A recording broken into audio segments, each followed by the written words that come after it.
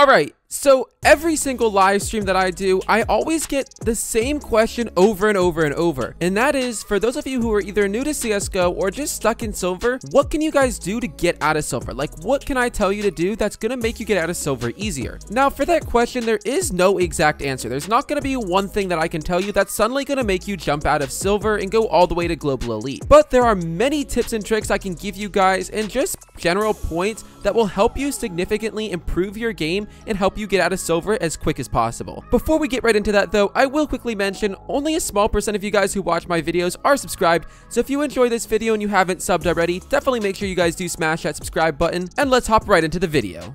Real quick, I'd like to give a quick thanks to today's video sponsor, DMarket. DMarket is an all-in-one site for buying, selling, and even trading your CSGO, TF2, Dota 2, and Rust skins. DMarket is a trusted marketplace with great prices, low commissions on sales, face-to-face trading, lots of payment options for withdrawals, and has many active buyers and sellers. To start, simply click my link in the video description, sign in through Steam, and then input your Steam trade link. To deposit funds to your account, just click deposit, and then choose one of the various payment methods. Click to highlight all of the items that you want to buy, sell, or trade, and choose your action button at the bottom of the page below. It's as simple as that. Get started with DMarket now. Link in the description below.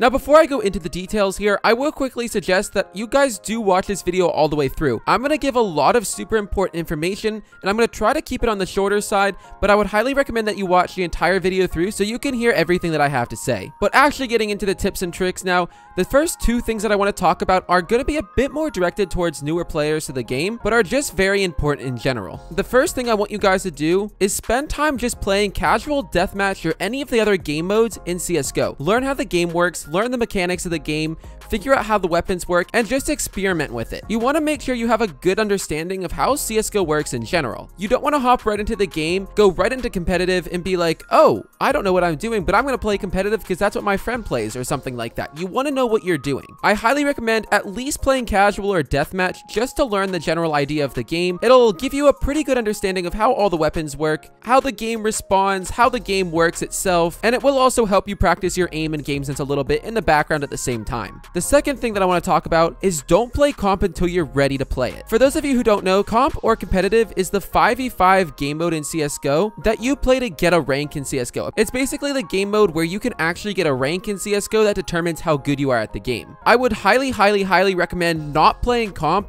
Even if you hit level 2, I would highly recommend not playing it until you know what you're doing in game. You don't want to jump into comp not knowing how all the weapons work or not knowing how the game works in general and then trying to play it. I can guarantee you guys will lose almost every single game you play by doing that unless you get really lucky and have a couple of teammates that carry you to a win a couple of times. Because comp also has less players than casual or deathmatch, for example, and also because it is a bit slower and longer, you're going to get less practice in the game. You're not going to improve your aim. You're not really going to improve as many things as you would playing deathmatch or casual, something that's super repeated. CSGO can also get toxic really quickly, and playing comp when you're not sure what you're doing is one way you can get your teammates really toxic really quickly. Alright, now with the more general stuff there said and done, now I want to move more onto some of the detailed bullet points of this video. Of course, to get better at CSGO, you want to work on your aim. And before you start working on your aim, you want to find your ideal sense in CSGO. Finding your ideal sense, whatever sensitivity that's most comfortable for you with your mouse, is going to help you aim a lot easier in game. There's plenty of ways you can find your perfect sense, whether you just want to look up a method online,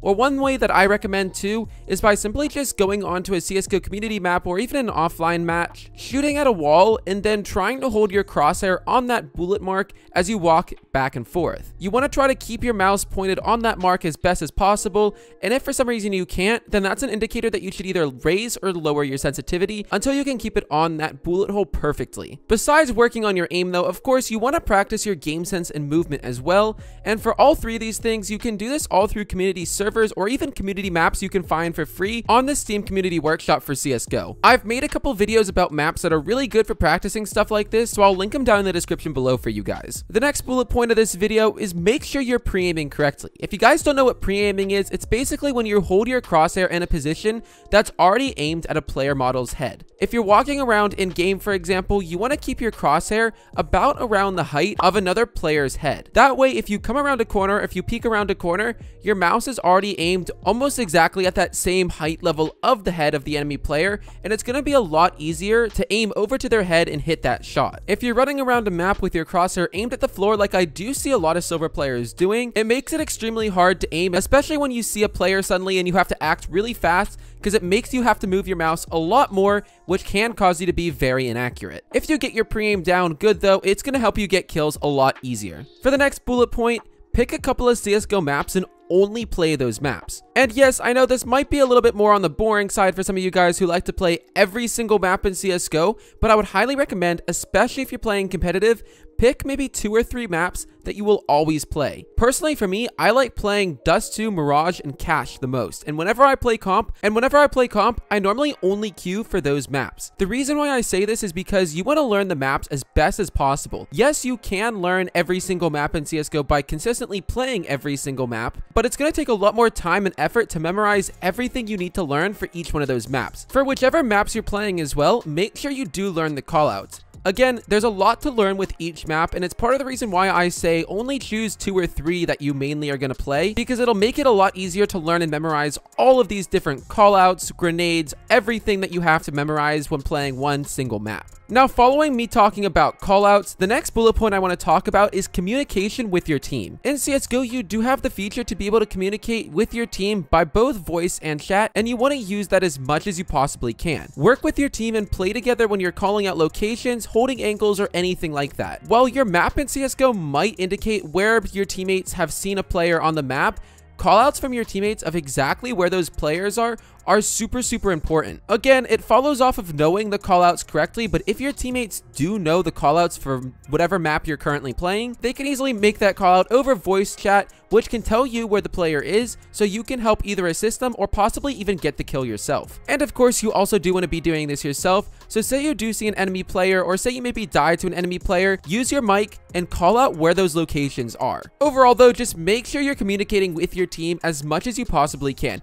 Communication will give you a major advantage over other teams. I can't tell you how many games I've played where the communication in my team was really bad, but in the other team it was amazing. Games like that are almost a guaranteed loss for your team because no one's playing together and everyone's trying to play by themselves, and that just does not work in a 5v5 type game. Moving on to the next bullet point, try to play with friends or past teammates that you know are good and that will help you win. If you have a friend or two that's really good at CSGO, try to queue up with them and have them play with you so you can rely on them to be a good player on your team. If you are solo queuing in silver, like I'm sure many of you guys who are watching this video do, even if you find a good teammate in a previous game or something, try to be friends with them, be nice to them, make connections with them so that they will want to come back and play with you again. Playing with people on your team who know what they're doing and who you know will get kills and hit their shots, it's a great way to help you rank up, because even if you do make some mistakes, they can help cover those mistakes, or they can even help assist you in game, again with callouts or stuff like that. You want to be able to rely on your teammates and not worry about whether they're going to be able to get kills or not, or whether they're going to be able to help support your team, and playing with friends or other teammates that you know are good will definitely help eliminate that worry. Continuing on to the next bullet point, make sure you always are buying utility when you can in comp. If you guys don't know, utility is basically any of the grenades in CSGO, whether it's a frag grenade, smoke grenade, flashbang, any one of those. Using utility can give you a huge advantage in game over another team. If your team, or even just one player on your team,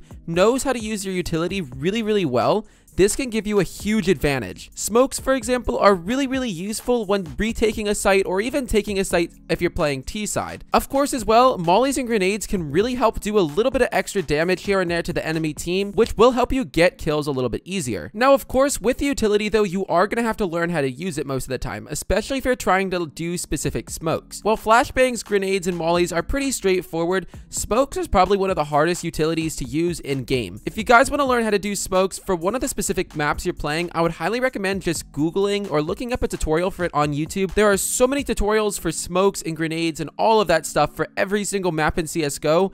I'd highly recommend checking out one of those. And now for the last thing I want to talk about this video is watch how pros play the game. If you guys are ever on Twitch when ESL is live, for example, or if you're ever on YouTube and you stumble across some pro highlights or maybe even a pro replay, just click on it and watch exactly how the pro players are playing. Notice how they play off of each other, how they throw their nades, how they use their utility, and even watch their aim, their pre-aim, their game sense, all the stuff that we've talked about previously in this video. Watching how pro players play will sometimes just give you an idea for one or two things you can do to improve your game, or a couple of ways that you might be able to play different to help improve your play style. It's one of those little things you can do that can help.